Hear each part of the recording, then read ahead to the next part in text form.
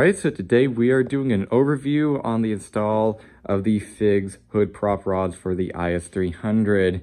Now, overall, I have to say so far, this is actually a pretty good product. I'm actually really happy with this.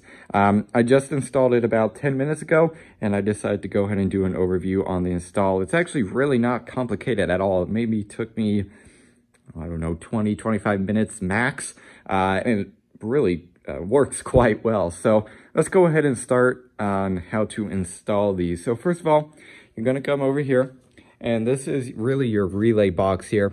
It's going to be this portion right here. It's going to be pressing against the upper strut mount, and you're going to have a 10 mil bolt in that. You're going to go ahead and take that out. You're going to set that 10 mil off to the side. You're not going to be using that, like just going, a drawer or something. We're not going to be using that. Next thing we are going to do for over here, so you're going to pull up on the relay box here just a little, and then you're going to get this little bracket here. I believe this is an optional piece here. Mine came with it. This little bracket here.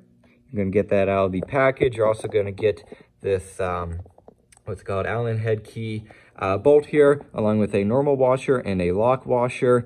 And then you're also going to get the bracket right here. I believe these brackets are the same left to right. I could be wrong about that though. Just make sure that the little ball end here is pointing towards the outside of the vehicle on both the driver's side and the passenger side.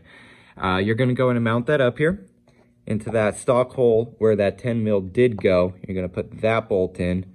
Then you're going to get this push pin out of the package, and you're going to go ahead and put that into here through the relay box and into that little silver bracket right there. Next, what you're going to do, you could either do the driver's side or passenger side first. For this step, you're going to go up here, and you're going to go ahead and loosen up the, I did the top 12 mil bolt first, or you could do the bottom here. And you don't want to go ahead and loosen both at the same time, or else your hood is going to just basically like kind of fall off. And obviously that ain't preferable. It's also going to probably throw off your body lines if that happens. So just loosen up this one here, this top one.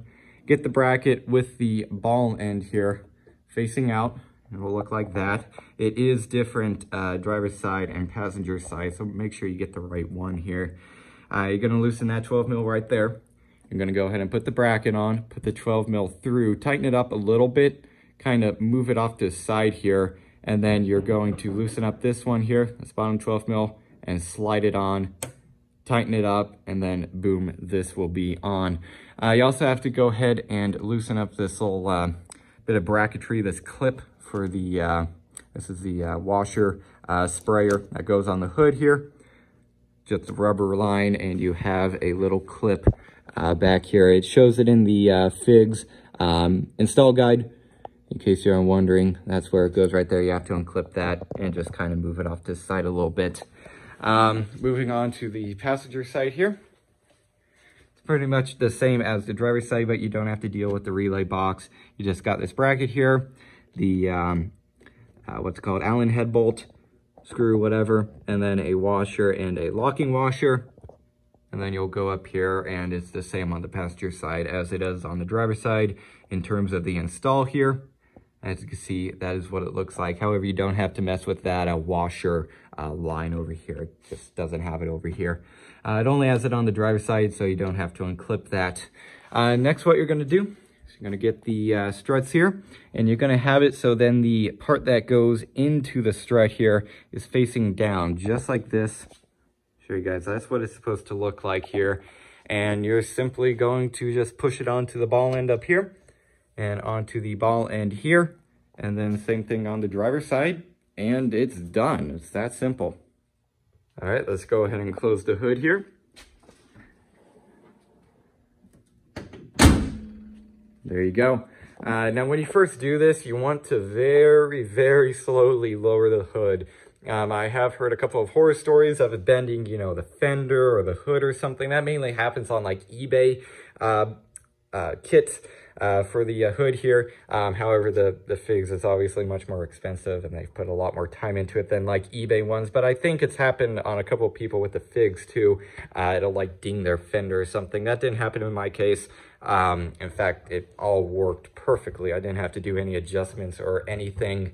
The body lines here are still the exact same, so it did throw off my body lines. Thankfully, they are identical left to right, and no gap issues at all. It's working just fine so far. Obviously, no bends in the hood or anything. If you do this, you know, carefully, and you look into it and stuff, and you just adjust everything correctly, you know, don't have that bracket like off side to side or something, then it should not bend your hood or anything.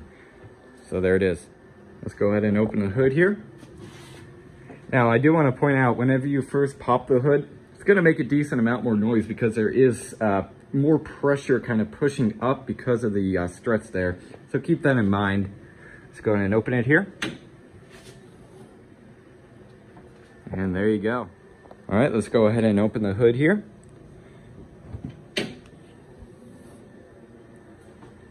And there you go. Holds it up just fine. Lifts it up a little too. About when you get it halfway, it'll pretty much raise itself. So yeah, there it is. It's pretty cool. So far, I definitely do like it. Looks a lot better than having this stupid bar here, pretty much just holding the hood up. This works definitely a lot better, and you don't have to mess around with this thing. And then these clips here are known for breaking, so if you do this enough times, that's gonna break. Mine was actually already broken, but I replaced it with the new parts. So number one, there's not really much to break here. You can't break this now, and overall, you know, it just works better.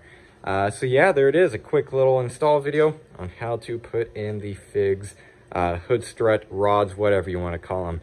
So yeah, guess that's really it for this video. Hope everybody enjoyed, and don't forget to like and subscribe.